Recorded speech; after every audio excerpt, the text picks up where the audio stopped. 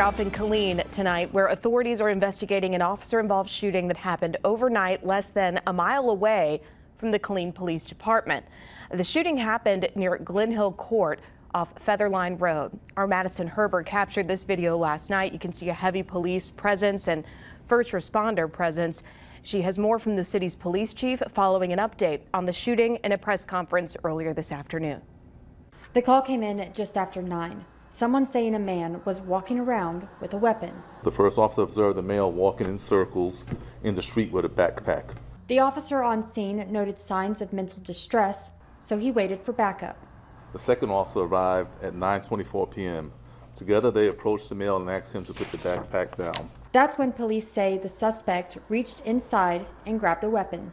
At that time, the male reached into the backpack, retrieved a weapon, and moved it in an upward and outward fashion.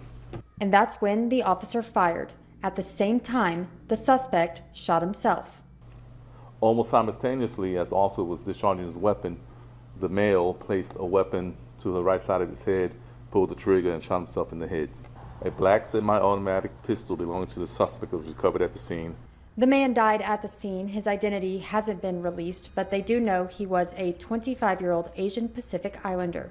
The officer who fired his gun is on administrative leave, while an investigation is underway.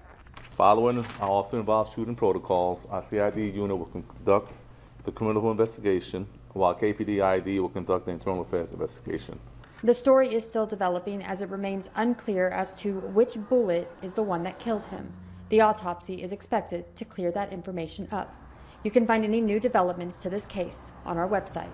Reporting in Killeen, Madison Herbert, KWTX News 10.